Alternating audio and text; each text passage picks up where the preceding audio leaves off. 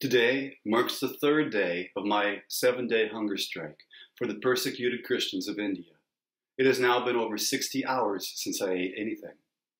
One thing that makes the situation of persecuted Indian Christians particularly unique is that they live in the only democracy in the world. In fact, aside from China, possibly the only country in the world where both Muslims and Christians are simultaneously facing persecution for the same reasons and by the same source, militant Hindu nationalism. As I've reported, Hindu nationalists believe that in order to be truly Indian, you must be a Hindu. They seek to either eliminate or assimilate all non-Hindus. In the case of Muslims and Christians, they seek elimination. In the case of most other religious minorities, such as Buddhists and Sikhs, they seek assimilation. That is, to force them to identify as Hindus. Because Muslims and Christians are targeted for elimination, they generally face the brunt of anti-minority violence in India today. Both communities are labeled as foreign elements, internal threats, and traitors to the nation. However, for a long time and for various reasons, Muslims, who are the largest religious minority group in India, have been the #1 target of the Hindu nationalist forces that rose to power in 2014. It began with the election of Narendra Modi as Prime Minister, despite his implication in an anti-Muslim pogrom that left thousands dead in the state of Gujarat in 2002. Under Modi's regime, a wave of lynchings of Muslims gradually increased, with top ministers in his government even publicly garlanding lynching convicts.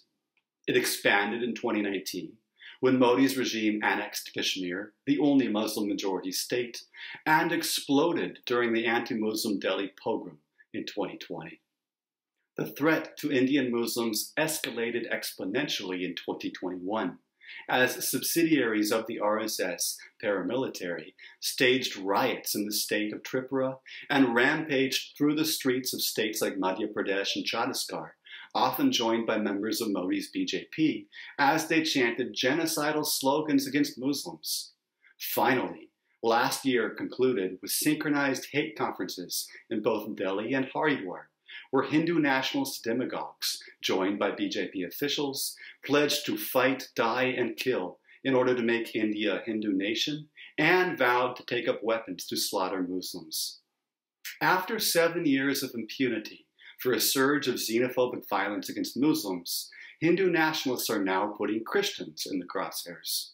The threat facing Indian Christians and the impunity for their attackers is substantiated by countless major Indian as well as international Christian groups.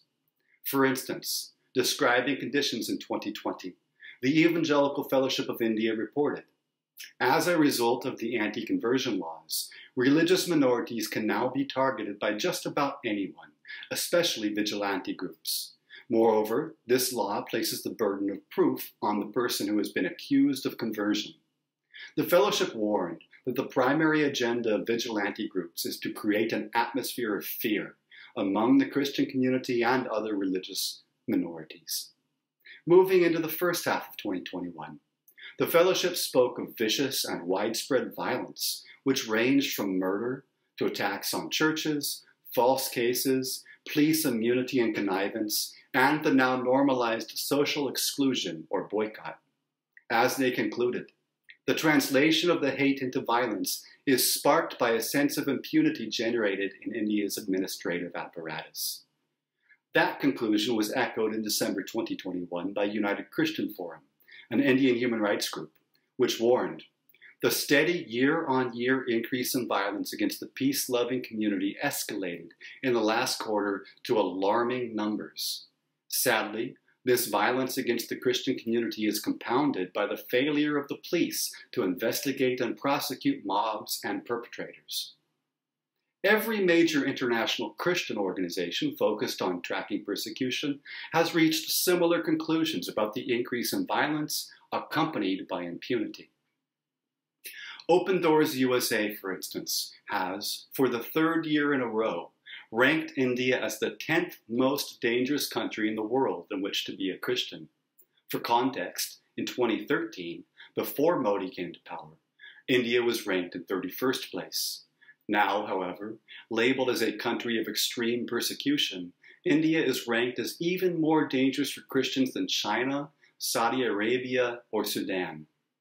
What makes India unique is that, except for North Korea, which ranks as #1 most dangerous, the source of persecution of Christians in all the other top 10 countries is from Islamist extremists. In India, however, Muslims and Christians are bonded by a sense of shared suffering.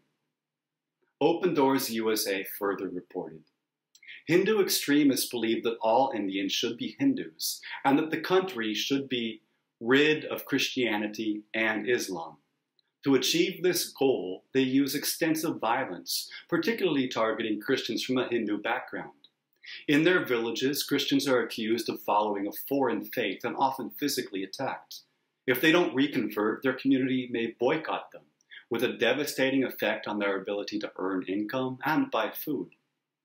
These reports are echoed by the renowned Voice of the Martyrs, which labels India as hostile to Christians, stating, "The main persecutors are well-organized Hindu extremist groups, local governments, and nationalist Hindus who seek to purify India by making it entirely Hindu." Warning that these groups seek to eliminate Christians, the outfit explained that it is because Hindu nationalists view Christian converts as traitors to the Hindu homeland. Illustrating the precarious condition of Indian Christians, Voice of the Martyrs warned, Hindu nationalist informants live in nearly every village and report on the activities of Christians, resulting in attacks and arrests. Many pastors have been beaten and jailed, and several are martyred each year. All of these conclusions are corroborated by 2021 reports from US-based International Christian Concern, which named India, among 7 countries in total, as a persecutor of the year. Warning that Christian persecution has skyrocketed since the Modi regime took power, the outfit notes that recent surveys of Indian Christians found that over 70% reported they were concerned for their personal safety as Christians in India. As similarly detailed elsewhere, International Christian Concern reports, attacks on Christians and other religious minorities often go unpunished. In most cases, Hindu nationalist political leaders use anti-minority rhetoric for political gain. This hate speech inspires more assaults on minorities. When the police and local authorities take no action against the radicals, it emboldens radicals. Year after year, attacks on minorities are reported in greater number and severity. The outfit concludes, religious extremists have the green light to terrorize Christians with impunity. Skyrocketing attacks, increasing in numbers and severity, almost always met with impunity and the violence of the radical militants on the streets, constantly encouraged by the hateful rhetoric of the Hindu nationalists in political office, first against Muslims, now against Christians. The situation in India is spiraling out of control, but the outside world is taking very little notice. Indian Muslims have been tyrannized for years. But now life in India is swiftly becoming a waking nightmare for Christians as well. That's why I'm on hunger strike in solidarity with the persecuted Indian church. I've heard their cries, and I'm hoping that you will too. Something has got to give.